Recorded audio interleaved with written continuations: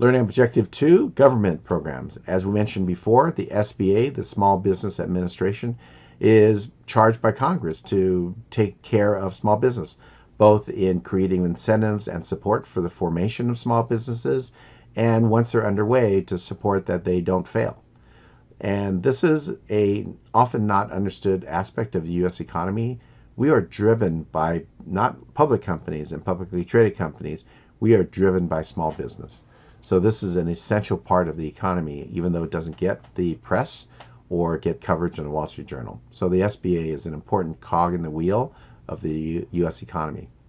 And they supply both credit and capital, both equity and debt. And their main product is a SBA loan, which is actually a loan guarantee by the SBA to a lender, a normal commercial lender like a bank. And their objective and why it's such a big deal for the U.S. government and Congress is it creates jobs. These are jobs from small businesses, and as they grow, they hire more people. So this is why it's considered an engine to the economy. Now, there are some limited equity programs that look somewhat like venture capital. They're not funded by institutional investors as VCs are, but they do have low-cost funds from the U.S. government, which enable people to form these investment funds and make investments of a combination of their money and government money to help start new businesses. We'll talk more about the specifics in a slide or two.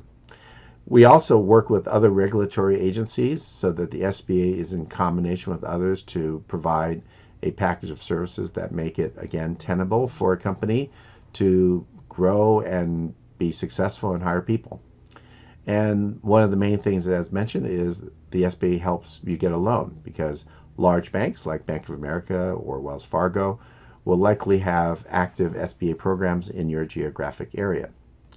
There are some levels of management assistance. They will have classes, they'll have guidelines, they'll have all types of aids. They may even support, in some cases, Excel spreadsheets to help you do analysis. So the SBA is quite active in, again, educating and helping grow and helping existing companies so that they survive and succeed.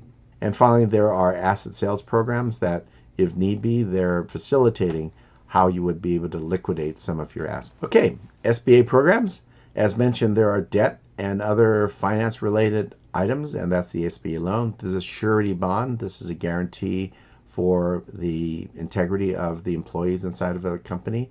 Next, there are procurement programs where the federal government buys a lot of things, and they may say, we're going to give an advantage to companies that are small businesses or are backed by SBA programs or some other restriction. So since the government is also a purchaser of goods and services, they can tip the odds in the favor of their small business clients by giving them advantages in bid situations. R&D. There are many R&D programs that are funded, not even by the SBA sometimes, but the SBA may help you find out about these programs for organizations like the National Institute for Health or other specific agriculture programs. And the SBA might help you find those so that you can serve a need that exists in the country for the government or other people, and to be able to receive grants that support the development of new technologies and formulations in this area. There's also training and consulting. The SBA has offices, and they also marshal volunteer efforts of retired people or people who are experts in fields that want to give back to the SBA program to spur small business. And there's information services. There's lots of websites these days, but also lots of resources that enable you to learn more or be connected with others that can help you. Then there's advocacy to help you when you're in trouble, to be able to make your case, whether it's a legal lawsuit or an argument to qualify for a particular program. Disaster, when it occurs, may be also supported by the SBA. So when a hurricane hits New Orleans, the SBA may come in and delay the receipt of some of their previously made loans, or may make further loans to help in the recovery effort. And there could be specific groups of people that are helped by the SBA, and examples of these might be veterans, where they come back from doing service for the country and they're given some preferential rates or access to loans to help them start businesses, or to exporters, because we're trying to affect the balance of trade. We tend to import more than we export, so we want to increase exports. So that is another group that may be assisted. Or Native Americans. The Native Americans have had many challenges since the reservations were formed, and we're always trying to find ways to help the Native Americans so that they can have a more decent life than what they've had for decades or 100 years in the United States.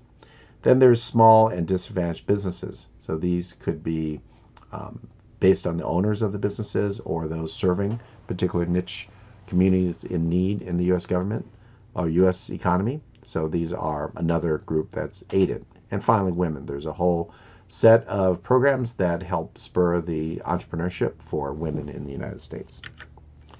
These are specific programs. The asterisk here is you don't have to memorize these.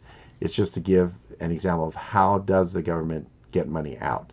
So the one that's most common is the 7A loan, and these are the ones I allude to. These are the loans made to a business through a bank. The government will guarantee up to 85% of the loan value, depending on the nature of the loan and the population served. For 504s, these are development companies for business needs, and they're also subject to government guarantees for the bank that is working on these programs. Microloans, these are for not-for-profit or government organizations that provide very small loans for very small businesses. Microfinance for micro entrepreneurs. Venture capital, these are of the four, this is the one that's equity oriented, and it's done through the SBIC, Small Business Investment Corporation, or a MESBIC, Minority Enterprise Small Business Investment Corporation. These are funded by the government through preferred stock investments into the SBIC to supplement investments by the shareholders so that they have more capital at lower rates of return required so they can make loans on an equity basis. And there are many other agencies in the government that give grants or do support for various reasons and objectives. And the most common is taxes. The most aggressive state in the United States is Texas. You probably know about Austin, Texas, which is a magnet for companies leaving Silicon Valley. Texas loves to have high-tech firms relocating parts of high-tech companies in Austin for back office or manufacturing or R&D in some cases, so that they can create jobs and employment and economic welfare into the state of Texas. And they're the most aggressive and have been very successful in having companies do relocations into Texas.